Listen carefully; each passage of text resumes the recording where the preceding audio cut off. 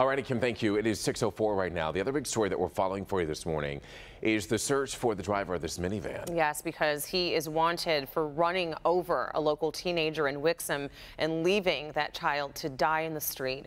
Local 4's Nick Monticelli is working this story for us. And Nick, your heart just goes out to this grief-stricken family. Well, here's the thing, Rhonda. So the headline itself is bad enough. A 14-year-old boy killed by riding his own bicycle.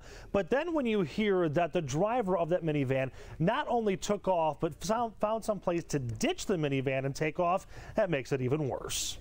The windshield of this minivan answers the question. It is nearly impossible for the driver not to know the 14-year-old boy was hit. Investigators say the boy was riding his bike on Potter between Black Locust and Flamingo in Wixom when the minivan ran the boy over and took off. He was rushed to the hospital, but did not survive. Come on. You don't run away from something like that. Man up. Instead, police say the man behind the wheel drove with the broken windshield and all of this front end damage nearly 2 miles away to this mobile home park, where he parked and ditched the van. Yeah, I do have a message for the driver. Turn yourself in. Back in the neighborhood, people looked on in disbelief as investigators tried to determine if the driver ever slowed down. This deadly bicycle hit and run touches the Wixom public safety director, who just gave a warning to students at 2 graduations hours earlier.